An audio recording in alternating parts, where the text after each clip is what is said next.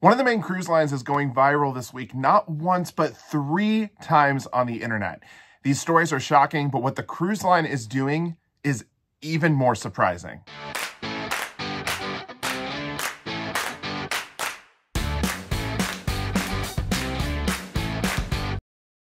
Hey everybody, what is up? My name is Jordan and this is JJ Cruise. Thank you so much for clicking into the video today. We've got some very interesting stories coming out of a very popular cruise line this week that is seeming to go viral for all the wrong reasons. The stories will surprise you, shock you, maybe freak you out a little bit from cruising with the cruise line, but we're going to talk about exactly what happened, what the cruise line's doing, and I'm going to give my opinion on the cruise line at the end of the video. So definitely stick around and watch all the way till the end. But before we get into all of this, I do just want to invite you to subscribe to the channel. We're on the road to 75,000 subscribers. You could be a part of the first 75,000 JJ crew. Thank you if you already have subscribed. If not, the subscribe button is down there. It's red. It's got some white letters. And while you're down there, don't forget to hit that thumbs up. Well, the cruise line that we're talking about today is, of course, Norwegian Cruise Line. Now, we don't actually cover a ton of Norwegian Cruise Line ships on this channel at this point. There's a little bit of reason behind that. We don't talk about it too much, but I'm going to share my opinion about the cruise line, like I said, at the end of the video, and we're going to get into these 3 different stories. There is a common theme in all 3 of these stories, and I think there might be a little bit of an issue with some of the leadership or the cruise line itself. And so I'm going to talk about that as well.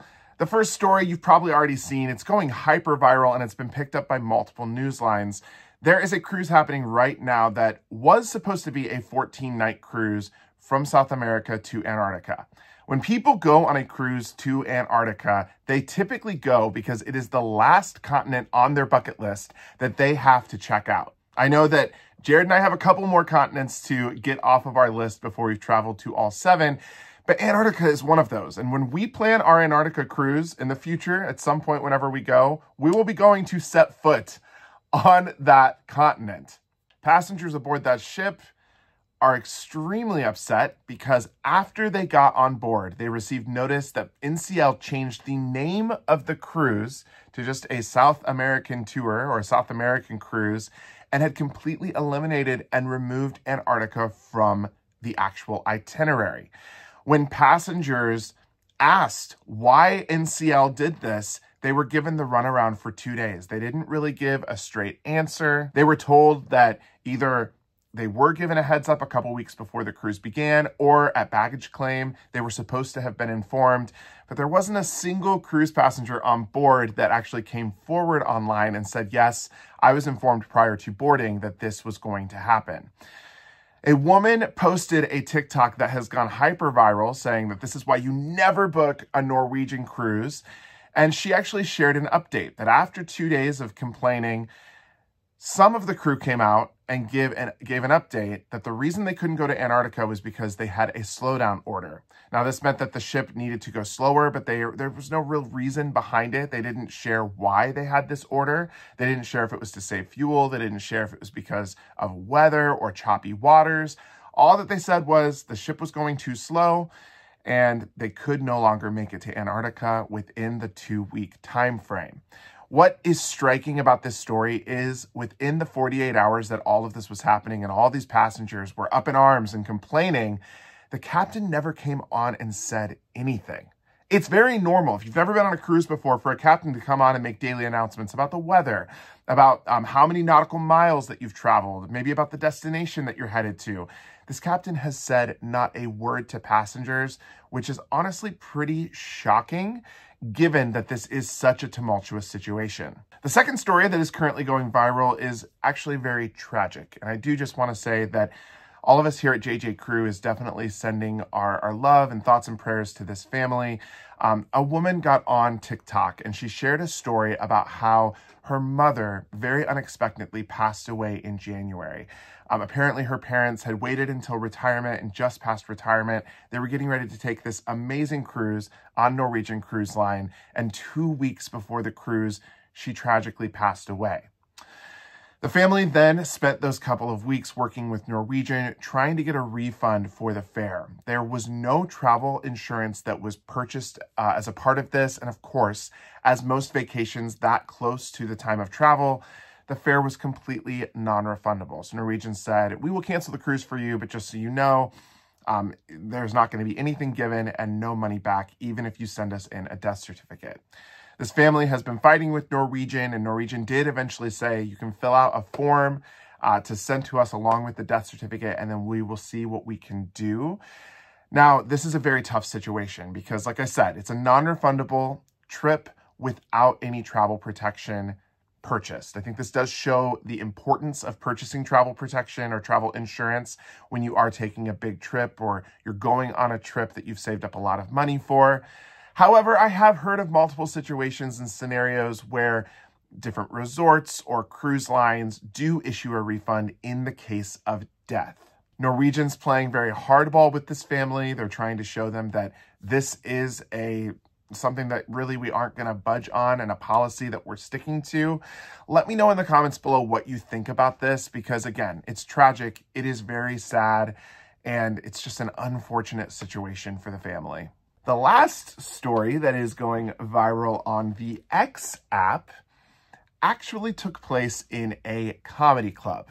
Now, this is a story that I'm sure is going to split the audience. You're going to have some people on the side of the passengers. You're going to have some people on the side of the comedian, because when you walk into a comedy show, they do typically announce that the show might be offensive. You might find things that you don't agree with or you don't like, but it's a comedy show. So get the stick out of your you-know-what and get out if you don't want to hear what we have to say. That's the announcement that I've heard so many times, especially before late-night adult comedy onboard cruise ships. If you've ever sat in the first couple of rows in a comedy show, you know that often comedians pick on their passengers or their guests that show up to the shows. I will say I've never seen this happen, though. Apparently, a group of female passengers were watching a comedy show on board Norwegian Cruise Line when the comedian decided to start rating and judging some of their upper female body parts, if you catch my drift or know what I mean. The passengers on board the cruise line got very upset. They got very angry, and they decided to take to social media, saying Norwegian would be hearing from them. They are very, very upset by this comedian, and they were extremely offended. This scenario happened recently, but there's been some time between when it actually happened and now. I went through all of the messages that I could see on X publicly. Norwegian never once responded to this tweet. And this is the common denominator here. Norwegian has not typically responded publicly to these viral videos or these viral stories going around the internet. When a company comes under fire for some type of poor guest experience, normally the companies will make some sort of response online, even if it is just the company responding to the video or the tweet or the Facebook post saying, please DM us, we'd like to make this right, or please send us an email here, or please message us, we want to talk to you about the situation. Norwegian has been ultra silent on all three of these scenarios, and I think this is where the common denominator comes down for Norwegian Cruise Line, and honestly, the problem that maybe lies within leadership of Norwegian. Norwegian does not do a good job of trying to control poor guest experiences when they are posted online. As a travel agent, I will also say they don't do a great job at post-guest experiences when guests come back with problems that they need to talk to the cruise line about. If you've ever had an issue with Norwegian, whether you're a travel agent or a guest directly booking with the cruise line, the process is that you fill paperwork out. You have to wait 30 days and you let those 30 days go by. You cannot call them and try to get them to give you an update. You have to wait until 30 days go by. And one of two things will happen. Norwegian will contact you back or you will never hear from them again. From my experience, it's much more frequent that you do not ever hear from them again. So if you come off of a ship with an issue, you maybe have been overcharged, you maybe had a poor guest experience, maybe you had a bad meal that you want to let them know about. I would say about 3 times out of 5, you fill that paperwork out and you don't ever hear anything from them again. I know that Jared and I do not sail Norwegian a lot, but we have and we will again. This is not a cruise line that we have by any means blacklisted from our cruising experiences yet to come. Norwegian does some wonderful things. They're some of the best entertainment at sea. Their shows are phenomenal. We've had some great specialty dining experiences on their ships as well. There's also a lot of fun family activities on the ships. So there's a lot of things that Norwegian does well. I would love to see their customer service fall in line with that high level of experience that the guest gets on the ship, so that Norwegian could be a better cruise line and give people better experiences. Causing a bait and switch on a cruise as expensive to Antarctica is a terrible guest experience. And of course, it's going to go hyper online. I am shocked that Norwegian hasn't come out with a statement or said something more to the guests on board, because clearly there are a lot of people on this ship that just aren't happy. I want to turn this now to you in the comments. What do you think about these stories? Do you agree with the cruise line in any of the cases? Do you agree with the customer in any of the cases? Have you had your own experiences on Norwegian Cruise Line, whether it's good or bad? Let me know in the comments below. Let's get a healthy conversation going. I personally would love to see Norwegian Cruise Line up their game when it comes to customer service and be able to control these situations online so they're not going hyper viral multiple times all in the same week.